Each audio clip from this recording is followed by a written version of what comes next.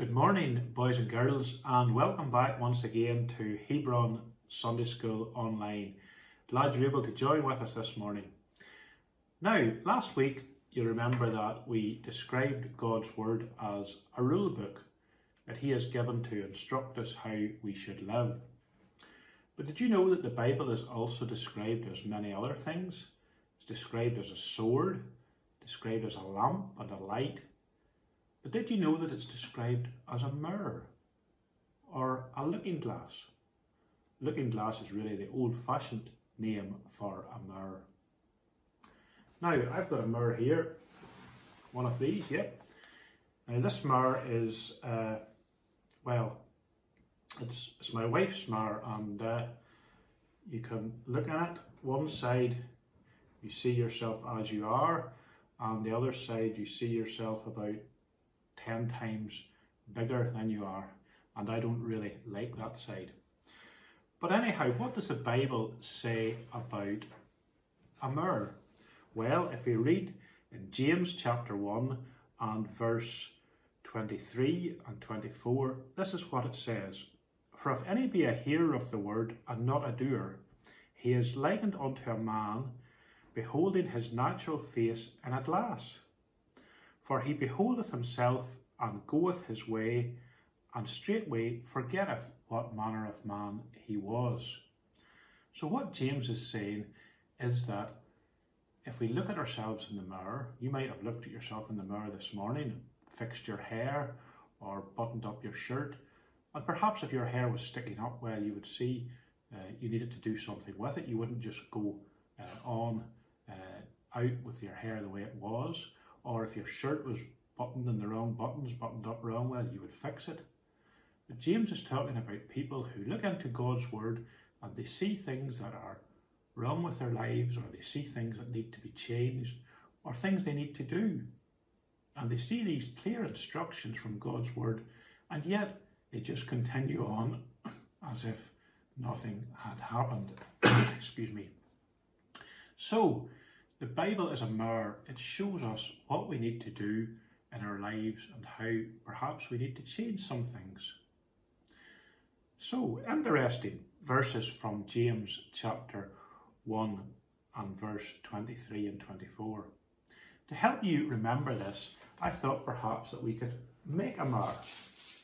Now, all you need is a piece of kitchen foil like this, and the old cereal box, cut up a cereal box, and you can set the kitchen foil around the cereal box.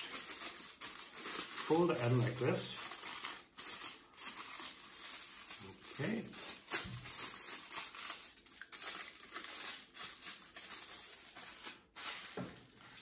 Press it down gently, all folded up just like this. You can get a piece of cardboard, another bit of a cereal box, write the verse along the top and perhaps colour in down the sides. I didn't get mine finished, but then stick your mirror onto the cardboard, and there you are. You have your very own homemade mirror that will remind you that God's Word is like a mirror. When we look in it, we see ourselves as we really are, and it also tells us the things that we need to correct, just as you may need to correct your hair when it's sticking up, or your tie when it's not straight, or your buttons of your shirt when they're not buttoned up correctly. Now, we've got another verse to learn this morning, and we're very glad that Ryan's with us. Ryan's been able to take some time off from nursing his new daughter, and here he is to teach us this week's memory verse. Good morning, boys and girls, and welcome again to Sunday School. Today's memory verse is a verse that is very close to my heart, and it's one that I'm sure we can all relate to even in these days. I trust that the homeschooling is going well. I know your teachers have changed. Maybe sometimes your parents aren't the easiest teachers to listen to, but I hope that homeschooling is going well and that you're getting the work done. But one verse that I think we could all relate to at this time is found in the book of 1 Peter. 1 Peter chapter 5 and the verse number 7. And it says there, casting all your care upon him, for he careth for you. Now this verse is close to my heart because this is a very special verse. It says there, casting all your care upon him, for he careth for you. Now, boys and girls, in these days when things aren't just the way they used to be, lots of us have different cares, different worries, different anxieties. And sometimes it's very hard to know where or who we can talk to when it comes to these cares or these worries. You know, sometimes it's nice to talk to friends. It's nice to talk to our mum or dad. But you know, boys and girls, there is one who the Bible tells us here, where we can take all our cares, all our worries, all our different anxieties, and take them to him because he cares for us. And that is the Lord Jesus Christ. The Bible here is talking about the Lord Jesus himself. And he's instructing us, cast all your care upon him. Now, to cast something, if I was to go and to take up fishing, if I was to become a fisherman, some might say that I might cast my net into the water. Well, that simply means that I'm to throw or I'm to give out my net into the water. And you know, this verse is telling us the same thing. We're to give away, give out our fears, all our worries, our care upon the Lord Jesus Christ. Now, how do we do that? Do we write him a letter? Do we send an email? No, we come to the Lord Jesus Christ in prayer. You see, God has given us an access, each and every one an access to come and to speak unto him, and that is through the power of prayer. So the Bible tells us, if we have worries, if we have fears, if we have anxieties, we're to cast them, we're to give them out, to give them unto the Lord. Why? For he careth for you. You know, boys and girls, the Lord Jesus Christ, he loves each and every one of us. And God loves each and every one of us, so much so that God gave his only begotten Son, so that each and every one of us could come unto him and be saved. I know, boys and girls, he cares for us. He cares for me, and he cares for you. And because he cares for his children, for his own, he wants to hear from us. He wants to hear us talking to him. You know, it'd be very sad if we had a best friend and we never talked to them. We just went from week to week and never spoke to them, never were in contact with them. Well, the Lord Jesus Christ, he cares for us, and he wants us to be in communion with him. He wants us to speak to him in prayer. So the verse again, casting all your care upon him, for he careth for you. I wonder, could we say it all together? After 2, 1, 2. The Bible says in 1 Peter chapter 5 and verse 7, casting all your care upon him, for he careth for you. Now, I think you could say it a little bit louder than that. I know that you're all wanting to shout and to scream, but let's say it nice and loud so that everybody in the house, maybe there's an older brother or sister who's still lying in bed, or maybe dad's still lying in bed, maybe he's had a hard week at work. So let's say it nice and loud and wake everybody up that's in the house. After 2, 1, 2. The Bible says in 1 Peter chapter 5 and the verse 7, casting all your care upon him, for he careth for you. I wonder, boys and girls, is there one or two this morning that would like to take a little video of you saying this verse? Take you a little video of yourself, get your mum or dad to record it, send it through to Wesley, and you never know, there might be a little prize in the post. And just remember, even in the week ahead, even if there are things that may worry you, that may cause you anxiety, may cause you some fear, remember there's one that we can talk to. Remember there's one who we can go to with any fear, with any little anxiety, and that is the Lord Jesus Christ. Casting all your care upon him, for he careth for you. Thank you. Thank you, Ryan, for bringing that memory verse to us this morning. And I'm looking forward to seeing all those videos that you send in with the verse recorded. Now, in just a few moments, we're going to go and join Elaine. Elaine's in the kitchen. She's doing something really exciting this morning, so we're eager to get there. But before we do that, we're going to bow our heads. We're going to ask for God's help throughout the remainder of our Sunday school this morning. Our Heavenly Father, we thank you for this time that we can spend with the children and some of the mums and dads as well this morning. And Lord, we just thank you for your precious word that Ryan has been explaining to us this morning. We thank you, Lord, most of all, that you died for each and every one of us. You went to the cross and there you shed your precious blood for our sins. And, oh Lord, we just pray now that as we come to hear your word again from Elaine, that you will help us to listen carefully, help us to pay attention to what you would have us hear this morning. And we pray especially for the boys and girls listening in who don't know thee as their Saviour. We pray that today they might come and put their faith and their trust in the Lord Jesus. For we ask all this now for your name's sake. Amen. Right, over to Elaine and let's join her in her kitchen.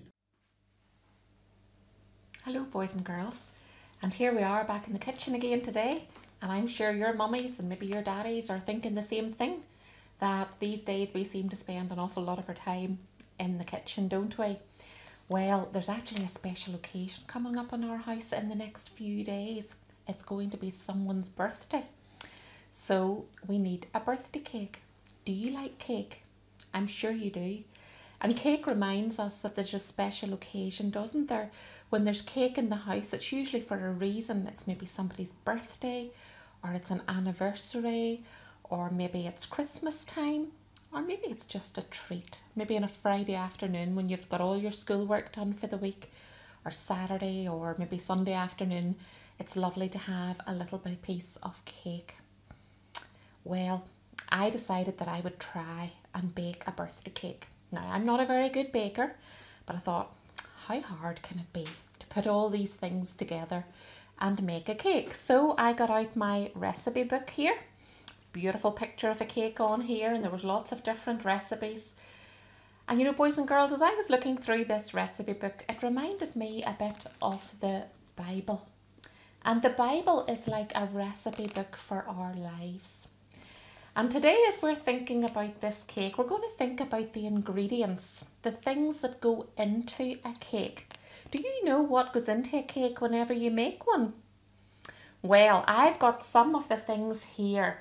And in this little bowl here, now we would need more than this, but this is just to show you a little bit of it.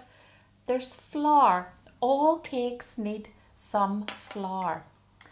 And then in this bowl, another white powdery sort of substance, is sugar. Cake would be very bitter, wouldn't it, if there wasn't any sugar in it. And then in this one, I've got a little bit of butter. We need something, butter or oil or margarine, to help it all stick together and mix together. And then in this one here, what's this, boys and girls? It's an egg. And all the recipes that I looked at to make my cake all needed egg in them. Now, you would think, when you think of a yummy cake, how delicious it tastes, that all these things on their own would taste good, wouldn't you? Will we do a taste test and see if they all taste good?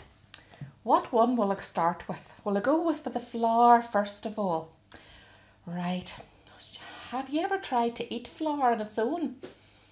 I haven't.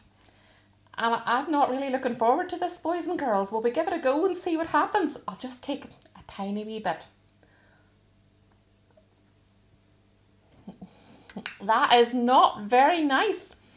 And now I feel I have flour sticking to my lips and the top of my mouth and my tongue. Ugh. On its own, I might need a drink of water to get that washed away. Oh!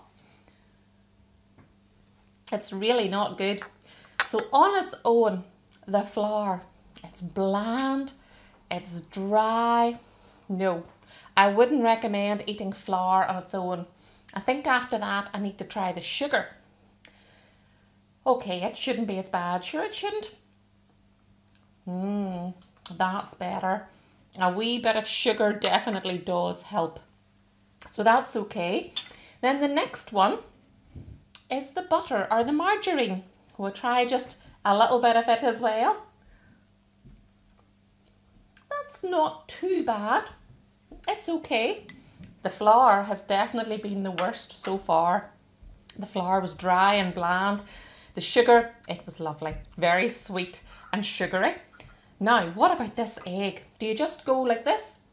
No, of course not. We know we need to crack the shell and get the yolk and the egg out of the inside of that egg. Now, I can't actually eat this, boys and girls, because it's very bad for you to eat raw eggs. So we'll have to imagine what that egg would taste like. I don't think it would be very appealing on its own, would it? So there we have the 4 main ingredients that go into a cake. And I think we're all agreed that on their own, they don't taste very good. But yet when you take those all together and you mix them all up, whether you beat them in a bowl or you use a whisk like this or you put them into a mixer, suddenly you can create something wonderful. Now, as I said, I'm not the world's best baker and I don't think Mary Berry would be very proud of me, and I certainly wouldn't get into the Great British Bake Off. But when I took these ingredients and I had to add a wee bit of chocolate, I was able to create this.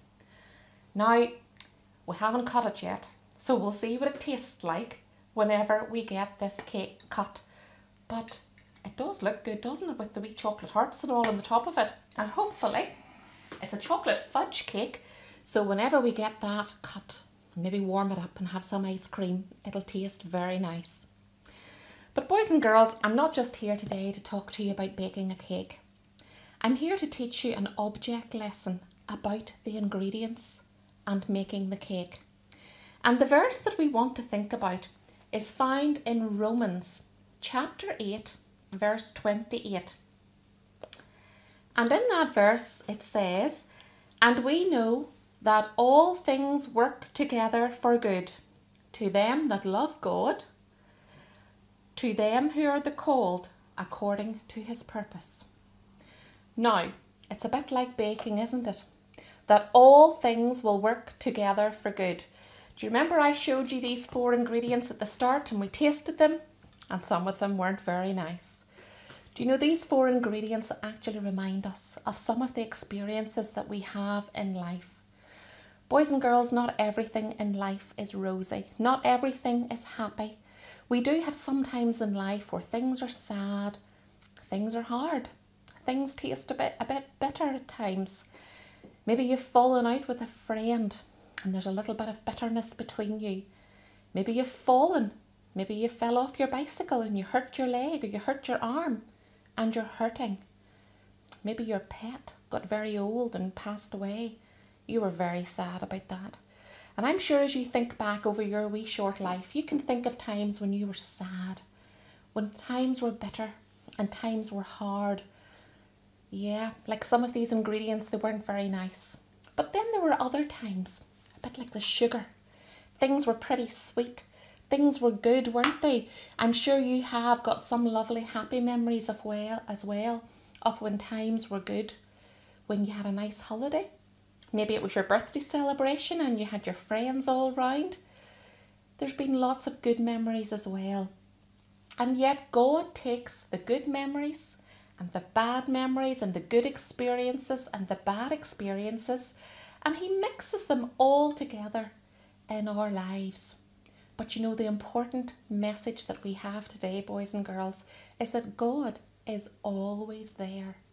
No matter what you are going through or how hard things might be for you sometimes, God is there. And as our verse told us, that he is working all things together for good. And that is a lovely promise. But you know, boys and girls, you can only have that promise today. Because it says, as we go on through the verse, to them that love God. We can claim that promise if we love the Lord Jesus Christ, if we have asked him into our heart as our Saviour. If you don't know God today, you cannot claim that promise. Do you know there are people in the Bible and they had very hard times and yet God was with them? I wonder, can you think of any? There's a few that I can think of. Do you remember Joseph? Look at the hard time that Joseph had. His brothers sold him as a slave into Egypt. They dug that pit and they put him into the pit. And then when he went to Egypt, he ended up in prison. And I'm sure there were times that Joseph wondered what was happening, and yet God never left him. God was always by his side. And then we think of Daniel. Remember him in the lion's den? Again, God was with him. God shut those lions' mouths so they could not harm him. And there was Queen Esther. We're told that she was chosen for such a time as this. Esther was there to save the Hebrew people. And poor Job. Job was terribly badly afflicted. He had really poor health. He lost all his wealth and he lost his family, and yet Job never gave up on God.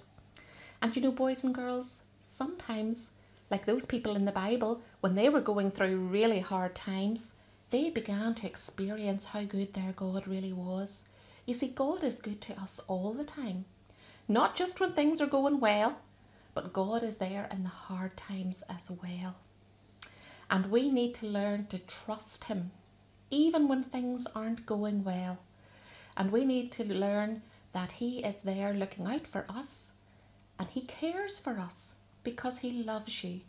And today, if you're at home and you're listening to this message, you remember that God loves you. God loves you so much, he sent his son to die on the cross to save you. And boys and girls, he wants you to put him first in your life. Just like we were learning in the memory verse last week, in Matthew chapter 6 verse 33, but seek ye first the kingdom of God and his righteousness, and all these things shall be added unto you.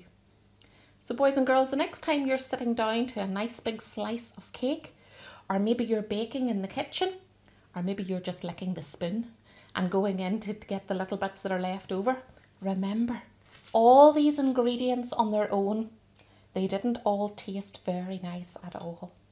And yet God can take them and God can mix them all together and create something absolutely wonderful. That's what God did when he saved us. He took us as we were. We didn't have to go and get all dressed up before we could come to the Lord Jesus Christ. We just came and we trusted him and we asked him to be our Saviour. You're like these raw ingredients. And today God is just waiting for you to give your life to him, and think what he could do with you, boys and girls. Maybe some of you would be missionaries. Some of you might decide to be preachers. Maybe some of you one day will have your own Sunday school class and you'll be able to teach them these precious truths from God's word. Who knows what God can do with your life? Just put your trust in him today and let him take control of you, and he will work all things together for good.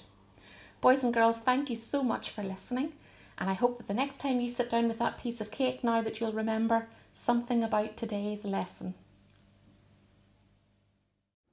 Thanks, Elaine, for teaching us this week's Bible lesson. Just wonder, will I get a sample of that cake? I'll have to wait and see. Well, boys and girls, you've got lots to do this week. I hope you can all manage to make your Mars and send a picture of them to me, and we'll have a prize for the most creative, the best one. Don't forget to send in your videos that Ryan has asked you for of you reciting the verse. And of course, most importantly, remember to read God's Word. Those of you who are doing the Bible Challenge, thank you for sending in the shots of the different weeks that you have done. Some haven't sent in week 1 as yet, so I encourage you to take a picture of that, send it in, and we'll get your reward out to you in the post. So until next week, 10:30 on Facebook, have a good week, and God bless each and every one of you.